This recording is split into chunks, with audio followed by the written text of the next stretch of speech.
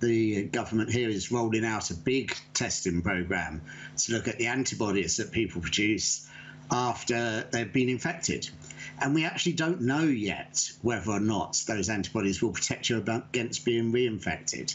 So we are gathering the data. We're, testing a lot of people, millions of people will be tested under this program. But we don't know if those antibodies that are generated after you've been infected are going to prevent you from being infected again, which is also important because it doesn't mean that we don't know if the vaccines that encourage those antibodies to be produced are going to work. So we're hopeful they will, and we're hopeful they'll give some protection initially, at least. But at the moment, there's not clear evidence that the antibodies will protect against being reinfected with the virus. So as we look at this new protective coating technology that you've been involved in, virulence, should we anticipate that this kind of coating should now be applied to face masks and screens and any materials that are likely to come into contact with an infected individual? No, not this particular product or any specific product.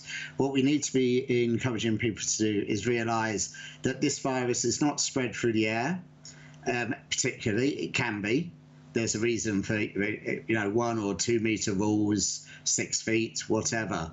Those rules exist for a reason. The virus is particularly spread by touch. So if you touch one surface, you then touch another surface, and then you touch your face. And then you'll be surprised the number of times you touch your face in any period of time. So these sorts of compounds, whether they be this particular protein covering, if that helps, whether it be silver ions, whether it be all sorts of other coatings, they may help. The key thing, though, is face masks and face coverings and wearing those. And it's important to understand that wearing a face covering is not particularly protecting yourself. It's protecting people from you. Because if an infected person is wearing one, they are much less likely to infect another person. So you're not passing on the virus to another person. Now, ultimately, that, of course, protects you because you're not unlikely to catch it from another person in the future. And so you actually contain the virus. So it's important that people understand that the face coverings are not there to protect the individual as much as to protect the community they're part of. So while wearing a face covering, and using PPE and using hand sanitizers, all of those things, they're protecting at the community level. They're keeping the virus down. And all the time we keep the virus down, we protect the individual.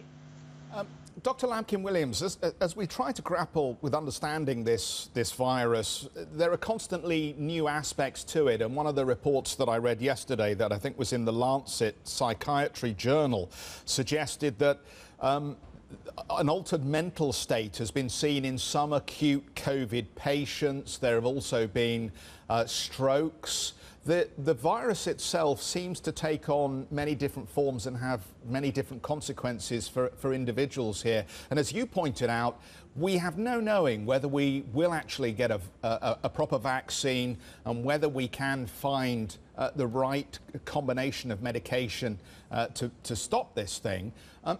What then does that imply for the way that we now look at the reopening of our economies and we think about the proximity that people can experience with each other? Well, interestingly, we're going through, as most states in the US and across Europe, they're going through these decisions at the moment. We can't keep our economies locked down in the way they are. It's not good for the economy and it's not good for people individually as well, because mental health is an extremely important component of anybody's welfare. So we have to learn some ways to live with the virus.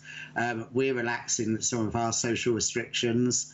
We're encouraging people, though, to maintain that hand sanitizing, keep your distance, whatever those recommendations will be. All of those things are important. The vaccine is not going to be a cure-all. We have not had a successful vaccine against this type of virus ever, and we have not had a vaccine with using the predominant technologies. I believe there are 13 vaccine trials underway at the moment and several hundred being planned. So, we will get a vaccine of some description in the next couple of years, but it will not be perfect and it will need to be developed going forward. So keeping to the advice, the restrictions that are given locally, and, face masks and face coverings. I prefer to use the word face covering, because that's the less people fiddle around with things, the less people, touch their face, the better it is, because that's a real big way of transmitting the virus. So a comfortable fitting face covering is a very useful thing to do. But we're going to have to adapt to that. And nobody should think that by Christmas it's all going to be back to normal, because in the Western Hemisphere, Northern Hemisphere particularly, we've got normal colds and the flu about to arrive. So we're going to have this and 2 more respiratory diseases affecting us.